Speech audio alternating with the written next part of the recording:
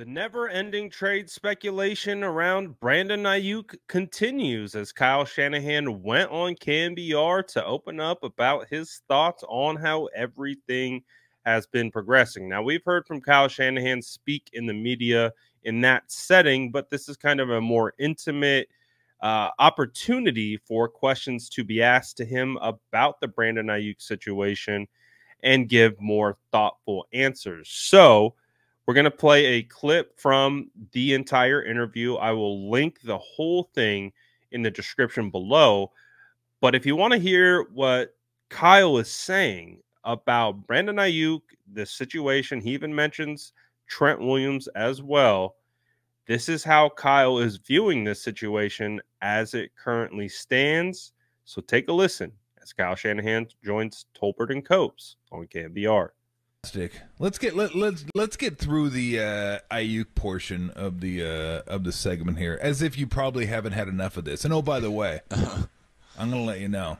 I've been this happens occasionally when I talk so much about one topic, it ends up filtering its way into my dreams. And I just want to let you know that you traded Aiyuk to the Bears for Rome Odunze and Lance Briggs. So I think that's a pretty good. That's a hell of a dream, man. I'm surprised Gale Sayers didn't show up in that. No, he didn't. No, Gale Sayers was not a part of the deal, but Lance Briggs was. And I woke up and go, damn, how long has that dude been retired? He's been gone a long time. So. Oh, with the dreams, I can relate to it, man. How is this? Let me ask you this. It's been characterized as you're getting annoyed with this, frustrated, fed up. How would you characterize it? Or any of those accurate? I mean, the situation for me, I mean, you're always frustrated when a guy's not in. I mean, we've had that almost each year here for a number of years, so it's nothing new in that part. I mean, as a coach, you want to go out there and you want everything to be said and to feel good about it. But like I said at the beginning, I mean, I came into the situation understanding that it could be like this, so we prepared for that. I try to treat it as, you know, I've been in situations where you have everything set in your head, how it's going to go and stuff, and then all of a sudden someone tears an ACL or gets hurt, someone you were counting on being there, and you got to adjust. And so when you come into a camp like that, you kind of just treat it, that's how it is, and you try to treat each day like that. And the good thing is he didn't, so you're always holding out hope that it all can work out and you can get back what you were hoping for. But you take it one day at a time, and you try to let it all take care of itself. But this is something that wasn't a surprise going in. Is there still in your mind that hope there that things can get resolved and you guys can move on? Oh, of course. I mean, in the perfect world, you'd love all that to happen. But there's a lot of sides to it. You know, it's us, what we want, it's what he wants. There's a whole contract and stuff to that, and it's a tough business part of this league. And some years it can be harder than others. This is a very difficult one, but it's something you're always holding out hope for. Well, I'll do the same thing and just get this one out of the way with Trent Williams and the left tackle situation. Obviously, you mentioned at the beginning of camp that you prepared for it a little bit, that it's a possibility. Where do you think things stand right there for you right now at left tackle? I mean, no different. There's nothing to add with what's going on with Trent, but what has been good is all the reps Jalen Moore's been getting. You know, Jalen, you know, usually Wednesday is Jalen's day because we rest Trent on Wednesdays during the season, and he gets a lot of work that day. But this camp, I mean, he's been going against Bosa and all these guys, going with the ones throughout every day, and he's gotten a lot better here each year. And I think just watching him in camp, this has helped him a ton. Very similar in a situation with our safeties, you know, just Huff not being in there. It allows guys to go against some tougher competition, and it's harder at first, but you kind of get used to going against it every day. And the starter it doesn't come back, and you kind of get used to how big that is. And I think it prepares you more for those real NFL games. So back to Aiyuk, if things don't work out, how do you make sure you get fair value?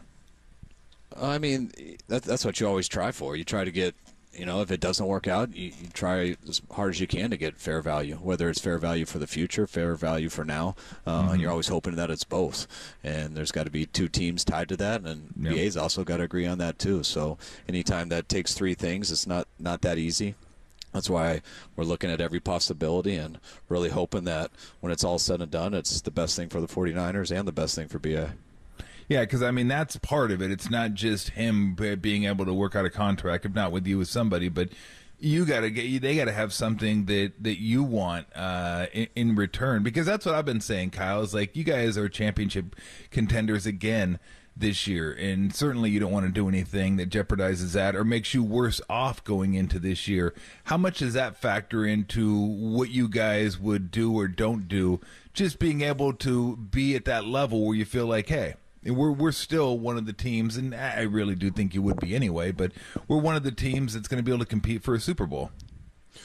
Oh, definitely. And even if you aren't viewed that way, I mean, that's why it's even other teams that aren't viewed like that, it's always still tough to do that stuff at this time of year, because you have your team set, you're trying to go into it, and everyone always has the future in the back of their mind, but you're always thinking about the present too, and the present is the most important. And when you think about that, it's one game at a time, and it's one season. You want to do everything you can to maximize that opportunity, which is everyone's goal, and that's to win a Super Bowl. And we feel we do have a good team returning, be a huge part of that. That's why we're hoping that can work out. But you also got to deal with the reality of what the situation is, and we're still working through that and trying to see how that can end up. And hopefully it'll be a good situation, like I said, for both sides when it's said and done. All right, last one on this, and we'll move on to some other stuff. Would you expect / hope that this is resolved sooner rather than later?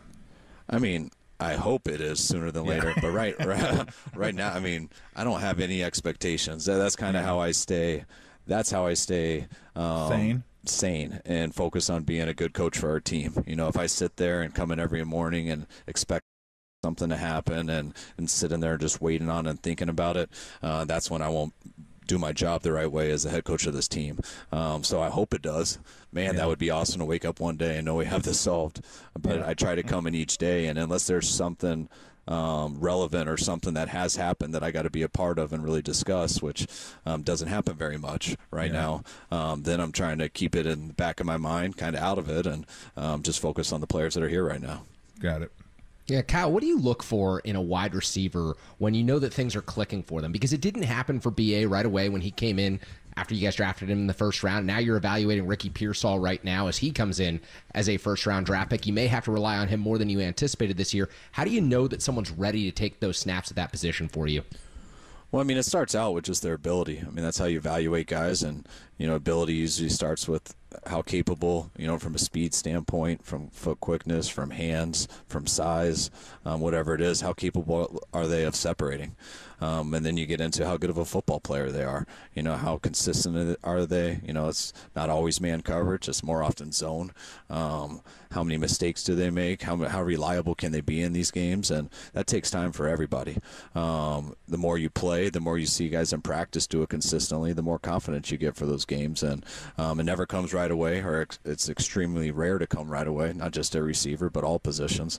But the more you can put those in those competitive situations in camp, the more you can get the pads on and really challenge guys. Where I always, you get wide receivers and who come to the NFL, and when they get touched, they're used to a flag going and they're being holding. And, I think I feel the same way. I think there should be. But after 20 years of doing it, there's not going to be the majority of the time. And you got to get that mindset that it's not always just about beating someone. It's about really playing the game, ending with the ball in your hands and getting up the field. And there's lots of ways to do that. And there's adjustment when it comes to playing at this level compared to any other level previously.